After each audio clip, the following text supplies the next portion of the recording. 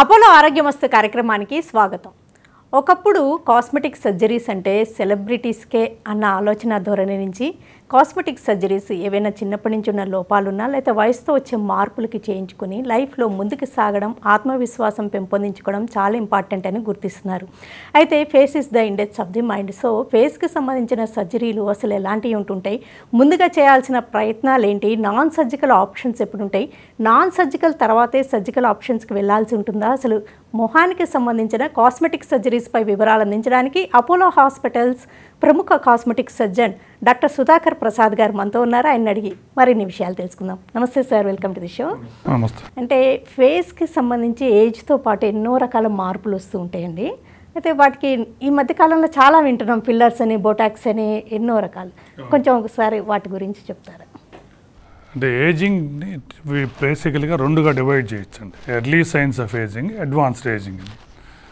Early ageing అంటే యూజువల్గా 30sలోనూ అలా వస్తుంది. అడ్వాన్స్డ్ ఏజింగ్ 40s నుంచి ఆన్వర్డ్స్, 50, 60 అలాగా. సో ఎర్లీ ఏజింగ్ అంటే మనకి కామన్గా వచ్చేది గ్రూవ్స్ మొదలవుతాయి, లేదా స్కిన్ సర్ఫేస్ ఇర్రెగ్యులారిటీ ఉంటుంది. సో వాటికి సర్జరీ అవసరం లేదు. నాన్ సర్జికల్ ఆప్షన్స్లో స్కిన్ ఇర్రెగ్యులర్గా కనుక ఉండేట్లయితే సింపుల్ డీఫోలియేటింగ్ ఏజెంట్స్ అంటారు, మెడిసిన్స్ అంటే పైన క్రీమ్స్ లాంటివి వాడచ్చు. ఇంకా కొంచెం అగ్రెసివ్గా ట్రీట్ చేయాల్సిన అవసరం ఉంటే ఎక్స్ఫోలియేటింగ్ ఏజెంట్స్ అంటారు, పీల్స్ అంటే గైలికాలిక్ యాసిడ్ అని, ట్రైక్లోరోఎసిటిక్ యాసిడ్ అని, ఇట్లా వేరియస్ టైప్స్ ఆఫ్ ఫిల్లర్స్ ఉంటాయి. సాలిసిలిక్ యాసిడ్ అని. సాలిసిలిక్ యాసిడ్ పర్టికులర్లీ మన బ్రౌన్ స్కిన్కి కూడా వెరీ సేఫ్. దాంతో పైన డెడ్ లేయర్స్ ఆఫ్ స్కిన్ పోయి స్మూత్ సర్ఫేస్ ఆఫ్ స్కిన్ పైకి వస్తుంది. దాంతో you look much better and younger. అట్లా కాకుండా నెక్స్ట్ లెవెల్ ఆఫ్ ఏజింగ్ ఏంటంటే గ్రూవ్స్. కామన్గా మనకి కంటి కింద, నోస్ పక్కన, లిప్ కింద ఆ ఏరియాలో త్వరగా వస్తాయి కొంతమందికి. వాటికి ఫిల్లర్స్ అని ఒక ఇంజెక్షన్స్ ఉన్నాయి, అంటే వేరియస్ టైప్స్ ఆఫ్ ఫిల్లర్స్ ఉన్నాయి. మనం చేసే లొకేషన్ బట్టి ఆ ఫిల్లర్ డెన్సిటీ మారుతుంది. టిష్యూ బాగా లిఫ్ట్ చేయాలంటే హెవీ డెన్సిటీ ఫిల్లర్ ఇంజెక్ట్ చేస్తాం. అట్లా కాకుండా కొంచెం ఫిల్ చేసి కొద్దిగా లిఫ్ట్ చేయాలంటే medium density filler. Only skin fine రింకిల్స్ని iron చేయాలంటే very thin type of filler. అలా మన కండిషన్ బట్టి మనం యూజ్ చేసే ఫిల్లర్స్ వేరీ అవుతాయి. అది next step of controlling ageing science అన్నమాట. అవి దాటిన తర్వాత ఎర్లీ సాగింగ్ అంటారు. యూజువల్గా కొంచెం జా దగ్గర కానీ జౌల్స్ అంటారు. ఇవి కనుక కొంచెం ఫోల్డ్ లాగా వస్తే ఈ ముందు చెప్పిన రెండు పెద్దగా ఉపయోగపడకపోవచ్చు. అప్పుడు ఆ టిష్యూని మనం we have to lift it up. అంటే సర్జరీ అవసరం లేకుండా మినిమం లిఫ్ట్ అవసరం ఉంటే థ్రెడ్ లిఫ్ట్ అనే టెక్నిక్స్ కూడా ఉన్నాయండి. అవి ఈ simple టిష్యూని almost for year and a half to 2 ఈజీగా అవుట్ పేషెంట్గా వితౌట్ అనెస్థీషియా అంటే లోకల్ అనెస్థీషియాలో చేసేయచ్చు. The last option is wrinkles వస్తాయి, అంటే మన ఐ కింద చుట్టుపక్కల కానీ ఫోర్ హెడ్ మీద కానీ కామన్గా వస్తాయి. అంటే వాటిని డైనమిక్ రింకిల్స్ అంటారు. అంటే మనం యాక్టివేట్ చేసినప్పుడు ఆ రింకిల్స్ ఎక్కువగా కనపడతాయి. అంటే ఆ మజిల్ హైపర్ యాక్టివిటీ ఉండటం వలన అనమాట. వాటిని కంట్రోల్ చేయాలంటే బోటాక్స్ అని వినే ఉంటారు కదా, ఆ బోటాక్స్ని వేరియస్ కాన్సన్ట్రేషన్లను డోసేజ్లో ఇస్తే ఆ మజిల్ హైపర్ యాక్టివిటీ కూడా కంట్రోల్ చేయొచ్చు. సో దట్ ఆ రింకిల్స్ పోయి స్కిన్ స్మూత్గా కనపడుతుంది. ఇంకొక ఆప్షన్ ఏంటంటే పిగ్మెంటరీ చేంజెస్ అంటారు. కొంచెం బ్రౌనిష్గాను బ్లాకిష్గా ఉంటే పీల్స్ కనుక సరిపోకపోతే next step mild laser treatment. So అవి కనుక చేసేటైతే పిగ్మెంటేషన్ కూడా కంట్రోల్ చేయొచ్చు. బేసిక్గా 70% ఆఫ్ పీపుల్కి with these non surgical modalities వాళ్ళు అనుకున్న రిజల్ట్ తీసుకురావచ్చు. ఒక ఏజ్ రాగానే 30s, ఎర్లీ 30sలో అలాగా ముందు నుంచే మెయింటెనెన్స్ చేస్తూ ఉంటే ఏజింగ్ని కొంతవరకు పోస్ట్ పోన్ చేసే ఛాన్స్ ఉందా? Absolutely correct. అంటే ఇప్పుడు కాన్సెప్ట్ ఏంటంటే మనం ముందుగా కనుక సపోర్ట్ చేయకపోతే tissues will age faster and more verse. అందుకని ఎర్లీ 30sలోనే సపోర్టివ్ ట్రీట్మెంట్ కనుక ఇనిషియేట్ చేస్తే, like for example simple things, avoiding UV light, sun screen, second hydrating skin, మనం మాయిశ్చరైజర్స్ అంటారు కదా అవి, third thing skin exfoliating agents అని ఇందాక అనుకున్నాం కదా, ఇవి కనుక వాడితే మన ఇంటర్వెన్షన్ నీడ్ని పోస్ట్పోన్ చేయొచ్చు. అంటే your ageing will be delay. అయితే ఇప్పుడు మీరు చెప్పిన ట్రీట్మెంట్స్ అన్నీ అంటే కంటిన్యూస్గా ఎట్ ఇంటర్వెల్స్ తీసుకుంటూనే ఉండాలి, ఇవన్నీ టెంపరీ రిజల్ట్సే ఇస్తాయి అంటారా? టెంపరీ అనేది కరెక్టేనండి. అంటే డ్యూరేషన్ ఎంత ఎఫెక్టివ్గా ఉంటుంది అని. For example Botox usually works between 4 and 6 months, లేకపోతే 8 months, అంతకంటే తర్వాత మళ్ళీ రిపీట్ చేయాల్సి ఉంటుంది. ఫిల్లర్స్ అయితే డిపెండింగ్ అపాన్ మనం చేసే ఫిల్లర్ని బట్టి అప్ టు 2 years రిజల్ట్స్ ఉంటాయి. Third thing thread lifts again about 1.5 to 2 years తర్వాత అవసరమైతే రిపీట్ చేయాల్సిన అవసరం ఉంటుంది. చాలామందికి ఏజ్ తెలిసేది కళ్ళ కింద అండి, కళ్ళ కింద కొంచెం గుంటల్లాగా పడుతూ ఉంటాయి అండ్ తర్వాత ఇంకా ఎక్కువగా నెక్ దగ్గర, వీటిని ఎలాగా అంటే వీటికి ఏముంటాయి బేసిక్గా? మనకి ఎర్లీ సైన్స్ ఆఫ్ ఏజింగ్ అంటారంటే యూజువల్గా ఐ చుట్టూ వస్తుంది.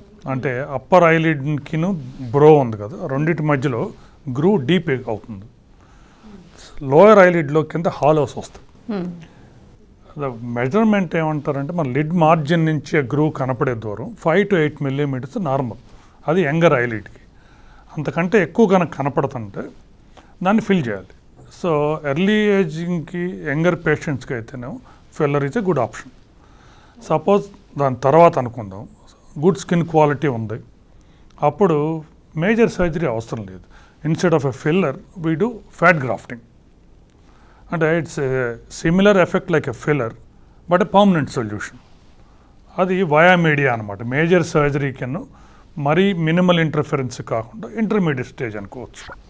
సో దాంతో పర్మనెంట్ రిజల్ట్స్ ఉంటాయి. అంటే వాళ్ళ బాడీ నుంచే ఫ్యాట్ తీసుకొని మీరు? అవునండి, వాళ్ళ బాడీని తీసిన ఫ్యాట్ని ప్యూరిఫై చేసి, అంటే స్టెమ్ సెల్ మిక్స్ అంటాం, అంటే వాటిని స్ట్రోమల్ వాస్కులర్ ఫ్రాక్షన్ అంటారు, దాంతో మిక్స్ కనుక చేస్తే ఆ ఫ్యాట్ వయబిలిటీను లాంగివిటీ చాలా బాగా ఇంప్రూవ్ అవుతుంది. సో అది చేస్తే మీకు ఫిల్లర్ లాగే simplest technique, without major surgery, long lasting, almost permanent results ఉంటాయి. నవేడేస్ ఇలాంటివన్నీ ఎన్నో రకాల కాస్మెటిక్ డెర్మటాలజిస్ట్ కూడా ఎన్నో క్లినిక్స్లో మామూలుగా అందిస్తున్నారండి. అంటే మీలాంటి ఒక సర్జన్ అప్రోచ్ అవ్వాలంటే అప్పుడు ఏంటి, ఇవన్నీ ట్రై చేసిన తర్వాత మిమ్మల్ని అప్రోచ్ అవ్వాలా, లేకపోతే డైరెక్ట్గా ఎప్పుడైనా ట్రీట్మెంట్స్కి మీ దగ్గరికి రావాల్సి ఉంటుందా? అంటే ఇది non surgical methods are a common ground అండి. అంటే plastic surgeons do and then some dermatologist also do. So the decision making important వీటిలో. అంటే ఫర్ ఎగ్జాంపుల్ అడ్వాన్స్ ఏజింగ్కి మీరు ఇవి చేశారనుకోండి, non surgical methods, the effectiveness is low, durability is even lower. So ఆ decision making తెలియాలంటే మీకు రెండిట్లోనూ knowledge ఉండాలి. నాన్ సర్జికల్ మెథడ్స్ తెలిసి ఉండాలి, వాటి ఎఫెక్టివ్నెస్, ఎనఫ్ ఎక్స్పీరియన్స్ వాటిలో ఉండాలి. దెన్ సర్జికల్ మెథడ్స్ తెలిసి వాటిలో కూడా ఎనఫ్ ఎక్స్పీరియన్స్ ఉండాలి. అప్పుడు ఏ పేషెంట్కి ఏది కరెక్ట్ మెథడ్ డాక్టర్ కరెక్ట్గా డిసైడ్ చేయగలుగుతారు. ఆ పర్టికులర్ మెథడ్ చేస్తే ఆ పేషెంట్కి మ్యాక్సిమం బెనిఫిట్ వస్తుంది. చాలామందికి ఏమైనా కాస్మెటిక్ సర్జరీస్ కంటే ముందు, ఇలాంటి ప్రయత్నాలు చేసే ముందు, అంటే వీటి వల్ల అవి మెయింటైన్ చేయకపోతే ఇంకా త్వరగా ఏజింగ్ అయిపోతాము, ఆ బొటాక్స్ ఒకసారి తీసుకోకపోతే అలాంటి భయాలు కూడా ఉంటూ ఉంటాయి. దాని గురించి ఏమంటారు? బోటాక్స్ అటువంటివి తీసుకుంటే రిపీటేటివ్గా చేయాల్సిన అవసరం అయితే ఉందండి. All non surgical methods works for certain period of time. ఆ పీరియడ్ ఆఫ్ టైం దాటిన తర్వాత ఖచ్చితంగా రిపీట్ చేయాలి. రిపీట్ చేయకపోతే వాళ్ళకి ఇంకా ఏజింగ్ ఎక్కువ నష్టం జరగదు, మీకు ఉన్న ఏజింగ్ మనం కరెక్ట్ చేసినవి మళ్ళీ కనపడతాయి. అయితే కాస్మెటిక్ సర్జరీస్ రోల్ ఏంటి మరి ముఖ్యంగా ఫేస్కి సంబంధించి? ఇప్పుడు మనం ముందు అనుకున్నట్టు కనుక నాన్ సర్జికల్ మెథడ్ స్టేజ్ దాటితే పేషెంట్ అంతకంటే అడ్వాన్స్డ్ ఏజింగ్ ఉందనుకోండి, then surgical methods are necessary. Depending upon ఆ ఫేస్లో ఏ భాగం ఎఫెక్ట్ అయింది, ఎంతవరకు ఎఫెక్ట్ అయింది దాన్ని బట్టి సర్జరీ అనేది బోత్ క్వాంటము, సైజు డిసైడ్ చేస్తాం. For example face lift, neck lift అంటారు. బాగా అడ్వాన్స్డ్ ఏజింగ్ ఉంటే right from four head, face and neck 3 ఏరియాని మనం లిఫ్ట్ చేసి సస్పెండ్ చేసి ఫిక్స్ చేయాల్సి ఉంటుంది. అదే ఎర్లీ ఏజింగ్ అనుకోండి, మినీ ఫేస్ లిఫ్ట్ ఉన్నాయి for example. So without that aggressive surgery, similar effects with much lesser surgery for a permanent result చేయొచ్చు. ఈ సర్జరీస్ అన్నీ పర్మనెంట్ అంటారా? వాటిని కూడా ఒక సర్టెన్ ఏజ్ తర్వాత రిపీట్ చేయాల్సి ఉంటుందా? పర్మనెంట్ అనేది డికేడ్స్లో లెక్కేస్తామండి. ఫర్ ఎగ్జాంపుల్ ఒక ఫేస్ లిఫ్ట్ చేసాం, ఎంతకాలం ఉంటుందని అడుగుతారు patient, which is a genuine question. 10 to 15 years is an average, a facelift duration. And if you are lucky, even longer. అంటే ఫేస్కి సంబంధించి ఎక్కువగా జరిగే సర్జరీస్ రైనోప్లాస్టీ, నోస్ జాబ్స్ అంటారు. ఎంతవరకు మన దేశంలో most common procedure rhinoplasty followed by liposuction.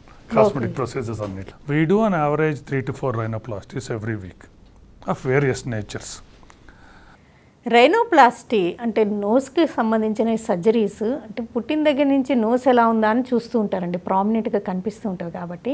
అంటే అసలు ఏ ఏజ్లో వాళ్ళ నోస్ సరిగ్గా లేదు, వాళ్ళకి ఒకవేళ నోస్ కరెక్షన్ కావాలంటే ఏ ఏజ్లో థింక్ చేయాల్సి ఉంటుంది? అంటే ఇందులో 2 ఆస్పెక్ట్స్ ఉన్నాయండి. ఒకటి ప్యూర్లీ కాస్మెటిక్ రీజన్, అంటే మా అమ్మాయి ముక్కు బాగలేదు, ఫ్లాట్గా ఉంది అని వస్తారు 2-3 years చిల్డ్రన్ని. నోస్ గ్రోత్ గర్ల్స్లో 16 years వరకు ఉంటుంది, బాయ్స్లో అయితే 17 years వరకు ఉంటుంది. సో ప్యూర్లీ కాస్మెటిక్ సర్జరీ కనుక చేయాలంటే ఆ ఏజ్ తర్వాతే చేయాలి. సెకండ్ ప్రాబ్లం, కొంతమందికి నోస్ డిఫార్మిటీతో పాటు ఎయిర్వే అబ్స్ట్రక్షన్ చాలా గ్రాస్గా ఉంటుంది, అంటే నోటితో గాలి తీసుకోవాల్సి ఉంటుంది. అటువంటప్పుడు కొంత లిమిటెడ్ కరెక్షన్ చిన్నప్పుడైనా చేయాల్సిన అవసరం ఉంటుంది. నోస్కి సంబంధించే కాకుండా ఫేస్లో ప్రతి పార్ట్కి సర్జరీస్ ఉంటాయి. ఐబ్రోస్కి, ఐ లిడ్స్కి అండ్ లిప్స్కి, చీక్స్కి, ఇవన్నీ కూడా ఉంటాయి. వాటికి రకరకాల బ్లెఫరోప్లాస్టీ అని రకరకాల నేమ్స్ ఉన్నాయి కదండి, వాటి గురించి ఒకసారి చెప్తారు. ఆల్మోస్ట్ ఎవ్రీ ఏరియాకి lots of corrections are possible అండి. ఫర్ ఎగ్జాంపుల్ ఫోర్ హెడ్ తీసుకుందాం. ఏజ్డ్ పీపుల్ చూస్తే ఫోర్ హెడ్ ఏజ్తో పాటు ఈ బ్రో డిసెండ్ అవుతుంది, దాంతోపాటు ఐలిడ్స్ డిసెండ్ అవుతాయి, లోయర్ ఐలిడ్ కింద ఫ్యాట్ బ్యాగ్స్ వస్తాయి. సో ఫోర్ హెడ్ని కరెక్ట్ చేయాలంటే బ్రో లిఫ్ట్ అని చేస్తాం, అంటే you pull the bro up and fix it there. So me eyebrows రెండు కూడా పైకి వచ్చి కరెక్ట్ లైన్లో ఉంటాయి. అదే టైంలోనే ఆ మజిల్స్ కూడా డివైడ్ చేస్తాం. సో ఫోర్ హెడ్ మీద వచ్చే రింకిల్స్ కూడా పర్మనెంట్గా అబాలిష్ అయిపోతాయి. ఇది ఎండోస్కోపిక్గా చేయొచ్చు. సో మీకు బయటికి ఏమీ స్కార్ కనపడదు. Next step eyelids. ఐలిడ్స్లో కనుక రింకిల్స్ ఉంటే అప్పర్ ఐలిడ్ కామన్గా స్కిన్ రిమూవ్ చేసి స్కిన్ కనుక పైకి లిఫ్ట్ చేస్తే ఆ రింకిల్స్ పోయి ఆ గ్రూవ్ అన్నీ క్లియర్గా కనపడతాయి. ఇక లోయర్ ఐలిడ్లో కామన్గా వచ్చేది ఫ్యాట్ బల్జెస్ డీప్ గ్రూవ్స్ వస్తాయి. సో దాన్ని 2 రకాలుగా హ్యాండిల్ చేయొచ్చు. ఫ్యాట్ బల్జెస్సే కనుక ఎక్కువ ఉంటే మనం స్కిన్ మీద కట్ చేయం, స్కిన్ బిహైండ్ ఐలిడ్ బిహైండ్కి వెళ్తే లోపల నుంచి అక్కడి నుంచి ఆ ఫ్యాట్ ఎక్స్ట్రాక్ట్ చేసేస్తాం. మీకు బయటికి స్కార్ కనపడదు, స్కిన్ ష్రింక్ అవుతుంది. సో దాంతో మీకు సర్జరీ చేసినట్టు కూడా ఎవరికి తెలియదు, result will be permanent. Fat బల్జ్తో పాటు డీప్ గ్రూవ్ కూడా ఉంటే ఆ ఫ్యాట్ తీసేస్తే గ్రూవ్ ఎక్కువ కనపడుతుంది. అప్పుడు ఏం చేస్తాం, ఆ ఫ్యాట్ని అక్కడి నుంచి గ్రూవ్ డీప్గా ఉన్న చోటుకి షిఫ్ట్ చేస్తాం. సో బల్జ్ డిజపేర్ అవుతుంది, గ్రూవ్ కూడా ఆబ్లిటరేట్ అవుతుంది. So that is the lower lid బ్లెఫరోప్లాస్టీ. Next మనం లిప్స్ గురించి అనుకున్నాం. ఏజ్తో పాటు లిప్స్ థిన్ అవుతాయండి అందరికీ. అప్పర్ లిప్ అయితేనో పొడుగు అవుతుంది. దానికి సిమిలర్లీ ఫర్ టెంపరీ సొల్యూషన్ అయితే fillers is not a bad choice. But if you want a permanent solution probably fat grafting is equally very good. వెర్టికల్గా long అయిన లిప్కి లిప్ లిఫ్ట్ అని చేయొచ్చండి. So ఆ స్కార్ కూడా మన నోస్ కింద షాడోలోకి వెళ్తుంది, కనపడదు. లిప్ లెంగ్త్తో పాటు లిప్ని కూడా మనం బయటికి రొటేట్ చేయొచ్చు. సో మీ యంగర్ ఏజ్లో ఎట్లా ఉన్నారో ఆ అపియరెన్స్ని ఆల్మోస్ట్ 100% రిప్రొడ్యూస్ చేయొచ్చు. ఇవి కాకుండా చీక్స్, నెక్ ఇవి సాగ్ అయినాయి అనుకుందాం, beyond a level where we can do conservative methods. అప్పుడైతే ఇక ఫేస్ లిఫ్ట్ కానీ నెక్ లిఫ్ట్ కానీ అవసరం అవుతుంది. ఇలా ఎలాంటి సర్జరీస్ అయినా ఫేస్కి సంబంధించి ఎక్స్ప్రెషన్స్కి ఏమన్నా ఇబ్బంది కలుగుతుందేమో, లేకపోతే మూమెంట్స్ ఫ్రీగా ఉండవేమో, వాళ్ళ ఎమోషన్స్ అవి ఫ్రీగా ఎక్స్ప్రెస్ చేయలేరేమో అన్న భయం కూడా ఉంటుందండి. దాని గురించి ఏమంటారు? అంటే ఇంతకుముందు అంటే about 20 years back mask like face లేకపోతే ప్లాస్టిక్ ఫేస్ అనేవాళ్ళు. అండ్ ఇయర్లో డిఫార్మిటీ రావటం వల్ల ఆపరేటెడ్ లుక్ అనేవాళ్ళు, ఈజీగా తెలిసిపోయేది అందరికీ చూడటానికి. ప్రస్తుతం అయితే డీప్ ప్లేన్ ఫేస్ లిఫ్ట్ అని కొత్తగా వచ్చిందండి. సో దానికి మనము స్కిన్కి మజిల్స్ కాకుండా మజిల్ డీప్లోంచి సర్జరీ చేస్తాం. మీ ఎమోషన్స్, మొబిలిటీ అన్నీ నార్మల్గానే ఉంటాయి. స్కిన్కి మజిల్స్కి మధ్యలో ఇంటర్ఫేస్లో స్కారింగ్ రాదు. అందుకని results almost very very natural. Laughing లైన్స్కి ఎలాంటి ట్రీట్మెంట్స్ ఉంటాయి? Laughing lines again 2 to 3 varieties ఉంటాయి. వెర్టికల్ లైన్స్ లిప్ దగ్గర వస్తాయి, పక్కన వస్తాయండి. దెన్ డ్రూపింగ్ లైన్స్ ఉంటాయి. వెరీ ఫైన్ రింకిల్స్ కనుక ఉండేటైతే దానికి లేజర్ సరిపోతుందండి. డీప్ రింకిల్స్ కనుక ఉంటే some filler and some Botox are necessary. ఇంకా డీప్గా కనుక గ్రో ఉంటే filler here and then lifting here by thread lift, అది కాంబినేషన్. ఆ సర్జరీ టైప్ని బట్టి ఏ ఏజ్లో చేయించుకున్నారన్న విషయాల్ని బట్టి ఇంకా వాళ్ళకి ఒక డికేడ్ తర్వాత ఒక 10-15 ఇయర్స్ తర్వాత రివిజన్ సర్జరీస్ అవసరం అవుతూ ఉంటాయి. మన దేశంలో రివిజన్ సర్జరీ చాలా అన్కామన్ అండి. ఎందుకంటే మన skin soft tissues structural strength ఎక్కువగా ఉంటుంది. మనకి వెస్టర్నర్స్ కానీ యూరోపియన్స్ ఆర్ అమెరికన్స్కి ఏంటంటే వాళ్ళ సాఫ్ట్ టిష్యూ సాఫ్ట్గాను సాకీగా ఉంటుంది. అంటే ఎర్లీ 30sలో వాళ్ళకి ఏజింగ్ సైన్స్ వచ్చేస్తాయి, మనకి లేట్ 40sలో కానీ కనపడదు. అందుకని మనం ఒక ఫేస్ లిఫ్ట్ కానీ అటువంటిది చేస్తే ఇక revision almost unlikely. Similarly nose unless something goes wrong, revision surgeries are very very minimal. ఒక్కొక్కసారి ట్రామా ఏమైనా యాక్సిడెంట్స్ అయినప్పుడు కూడా ఈ కాస్మెటిక్ సర్జరీస్, ప్లాస్టిక్ సర్జరీస్ అవసరమవుతూ ఉంటాయి. కామన్గా మనకి ఈ కండిషన్ వచ్చేది ఫేస్ మీద injuries అప్పుడండి. Many times we see children అంటే పడిపోతారు, బాగా ప్రామినెంట్ ఏరియా మీద కట్ అయ్యి డీప్గా కట్ అవుతుంది, దాన్ని ఎక్కడికో తీసుకెళ్ళేదో గ్లూ ఏదో అంటిస్తారు, ఫ్యూ డేస్ తర్వాత అది ఓడిపోతుంది, వూండ్ ఓపెన్ అవుతుంది, చాలా బ్యాడ్ స్కార్స్ వస్తాయి. Are some times bad suturing జరుగుతుంది. అంటే ఎమర్జెన్సీ అనేది ఎక్స్క్యూజ్ కానీ but outcome was are not always good. So anything which is visible prominent area, injury ఎంత డెప్త్ ఉంది, దానికి ఏ రకంగా కరెక్ట్గా చేయాలనేది ఒక ప్లాస్టిక్ సర్జన్ని కన్సల్ట్ చేస్తే మీ అవుట్కమ్ డెఫినెట్లీ బెటర్. ఇంకా ఈ ఫేస్ తర్వాత ఎక్కువగా చూసేవి లైపోసెక్షన్ కదండి. అంటే లైపోసెక్షన్లో ఇప్పుడు లేటెస్ట్ డెవలప్మెంట్స్ ఎలాంటివి చోటు చేసుకున్నాయి, ఏంటి లైపోసెక్షన్? సో లైపోసెక్షన్లో 30 yearsతో పోల్చుకుంటే ఇప్పటికి చాలా చాలా డిఫరెన్స్ వచ్చినాయి. అంటే మినిమల్లీ ఇన్వేజివ్ అంటారు. ఇంతకుముందు మనము మేజర్ ఫిజికల్ ఫోర్స్తో ఫ్యాట్ ఎక్స్ట్రాక్ట్ చేసేవాళ్ళం. ఇప్పుడు ఆ ఫ్యాట్ని డిజల్యూట్ చేసిన తర్వాత with minimal trauma we extract. అంటే like ultrasound. అల్ట్రాసౌండ్లో again 3-4 different varieties. So వేజర్ అని, లైసోనిక్స్ అని, లైపోసేవర్ అని డిఫరెంట్ టెక్నాలజీస్ వచ్చాయి. దాంతో ఏంటంటే మనం ఫ్యాట్ జెల్లీలో ఉన్నదాన్ని ప్యూర్ లిక్విడ్గా మార్చేస్తాం. అందుకని చిన్నగా ట్యూబ్తో తక్కువ ఫోర్స్తో మొత్తం ఫ్యాట్ ఎక్స్ట్రాక్ట్ అయిపోతుంది, సరౌండింగ్ టిష్యూస్కి డ్యామేజ్ జరగదు. ఈ అల్ట్రాసౌండ్ ఎఫెక్ట్ వలన స్కిన్ స్టిమ్యులేట్ అయ్యి స్కిన్ స్ట్రింకేజ్ కూడా మచ్ బెటర్గా ఉంటుంది. So that is reducing complication, improving results. The second advantage of these kind of advances ఏంటంటే హై డెఫినేషన్ అంటాం. ఇంతకుముందు బల్క్ తగ్గటం ఒక్కటే మనం చేయగలిగి ఉండేవాడు. ఇప్పుడు నార్మల్గా మన అబ్డమిన్ చూస్తే మీకు సెంటర్లో ఒక గ్రూవ్ ఉంటుంది, 2 మధ్యలో సైడ్న 2 గ్రూవ్స్ ఉంటాయి, ఫ్లాంక్స్ అంటాం. అంటే పక్కన కాంకేవిటీ, ఎస్పెషలీ విమెన్. బ్యాక్ మీద తీసుకుంటే లోవర్ బ్యాక్లో దేవాంటే కాంకేవిటీ. ఇవన్నీ మనం ఎగ్జాక్ట్గా రిప్రొడ్యూస్ చేయొచ్చండి. This called high definition liposuction. So that is extremely exciting. అంటే కొంతమందికి ఎక్కువగా లైపోసక్షన్ జరిగేది అంటే పొట్ట దగ్గర ఉన్న కొవ్వుకి కదండి. కొంతమంది మరీ థిక్గా అంటే హెవీగా కనిపించరు, కానీ ఇంకా బాగా స్లిమ్ లుక్ రావాలంటే లైపోసక్షన్ చేయించుకోవచ్చా? మీరు ఏం సజెస్ట్ చేస్తారు అలాంటి వాళ్ళకి? The simple principal of liposuction is a body contouring technique అండి. అంటే బాడీ షేప్ చేయటం కోసం అని. సో మీరు అన్నట్టు ఐడియల్ పేషెంట్ అంటే నార్మల్ బాడీ వెయిట్ కంటే కొద్దిగా ఎక్కువ ఉన్న వాళ్ళకి ఏం కావాలంటే ఆ type of high definition produce చేయొచ్చు. బాగా హెవీ ఉన్న వాళ్ళకైతే బల్క్ రెడ్యూస్ చేయటమే మనం చేయగలిగేది. ఎంతవరకు కావాలో అంతవరకు కూడా చేయగలరు. దానికి మరీ హెవీగా అడుగుతున్నారు మీరు కదా. ఫర్ ఎగ్జాంపుల్ మీరు డబుల్ చిన్ అడిగారు. నా లైపోసక్షన్ హ్యాండిల్స్ స్కిన్ కింద ఉన్న ఫ్యాట్ వరకు. సో డబుల్ చిన్ కనుక ఈ ఏరియా నెక్లో ఉంటే liposuction is a wonderful tool. ఇవన్నీ చాలా ఇంట్రికేట్గా, చాలా స్పెసిఫిక్గా మంచి ఎక్స్పర్టీస్ హ్యాండ్స్లో చేయించుకోవాల్సిన సర్జరీస్ కదండి. అంటే ఒక డాక్టర్ ఎక్స్పర్టీస్తో పాటు హాస్పిటల్లో ఇప్పుడు for example Apollo plastic and cosmetic department ప్రత్యేకత ఏంటి అంటే ఏమని చెప్తారు? ఈ సర్జరీస్ని చాలామంది కొంచెం తేలిగ్గా తీసుకుంటారండి.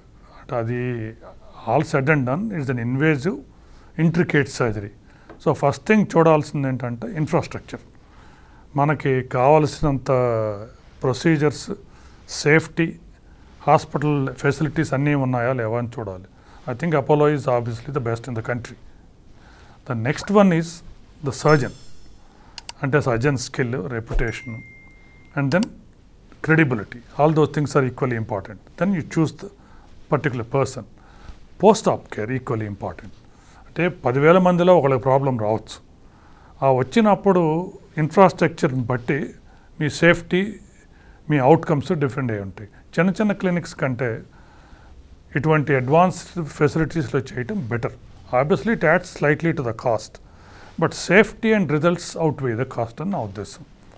మా దగ్గర చూస్తే technology wise we have all the advanced things. మనం ముందు డిస్కస్ చేసిన అన్ని అల్ట్రాసౌండ్ లైపోసక్షన్ అని, various types of lasers, skin షింకింగ్ devices, everything we have.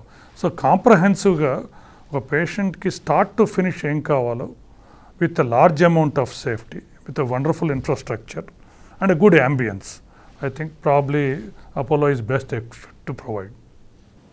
ఓకేనండి డాక్టర్ సుధాకర్ ప్రసాద్ వేమూరి గారు. అంటే అసలు కాస్మెటిక్ సర్జరీస్ రోల్ ఎప్పుడు ముందుగా ఏజింగ్ని ఎలాగ మెయింటైన్ చేయాలి, ఎలాంటి కాస్మెటిక్ ట్రీట్మెంట్స్తో ఎంతవరకు హెల్ప్ అవుతుంది, ఒక సర్జన్ రోల్ ఎప్పుడు ఉంటుంది, అండ్ ఫేస్కి సంబంధించిన వేరియస్ సర్జరీస్, వాటి ఫలితాలు, వాటిలో వచ్చిన డెవలప్మెంట్స్, లైపోసెక్షన్ నౌడేస్ హై డెఫినేషన్గా ఎలా చేయగలుగుతున్నారు, అండ్ అపోలో హాస్పిటల్ ప్రత్యేకతల గురించి వివరాలు అందించినందుకు థ్యాంక్స్ ఇలాంటి. Thank you. ఇది వాటి అపోలో ఆరోగ్యమస్తు. నమస్తే.